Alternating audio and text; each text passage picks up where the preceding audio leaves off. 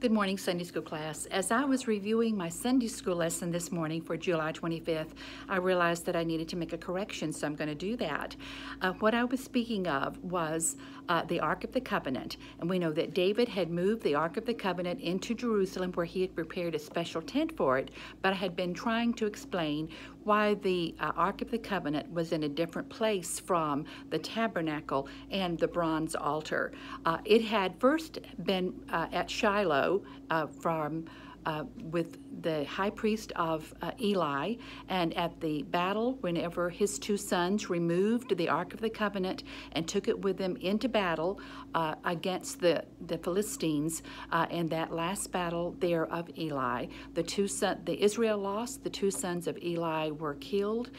Eli also died whenever he found that news, and so the Ark of the Covenant was in the possession of the Philistines.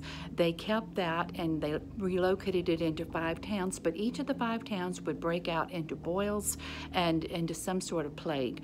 They decided to remove the Ark of the Covenant from there to return it, and they put the Ark of the Covenant on a wagon that was led by a nursing cow. And it's related that the animal went straight without any change at all to this area, and that was Kiriath Jearim, and whenever it arrived there, it was kept in that area, in that location, for 60 years. But the tabernacle and the bronze altar that we find, at some point they were moved from Shiloh and they were placed in Gibeon. And we know that whenever we hear of some areas with Saul where he went to Gibeon to worship, and also King Solomon, whenever he sacrificed that large number of animals, he made a trip to Gibeon, and he did that so that he was able to utilize the proper instrument, and that was the bronze altar, to make those sacrifices. When David decided to bring the Ark of the Covenant into Jerusalem, he did so by going to Kiriath Jearim, but he had inappropriately tried to transfer it.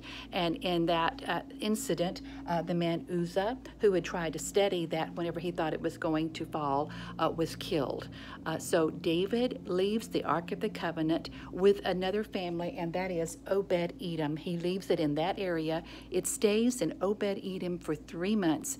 David returns home. He researches this, and he finds that what he should have done was have the Levites transfer the Ark of the Covenant. And so he brings them, he does it appropriately, and he returns the Ark of the Covenant to Jerusalem, to the tent that he has made for it. And he has, at some point where he wants to build a palace, a temple of God, and he is instructed from God by his prophet Gad that it will not be him, but it will be Solomon. But from this you can see why a temple was an absolute necessity. These important elements of worship in 2 different locations. But you will understand that, and I hope that this has been some help to you. Thanks so much.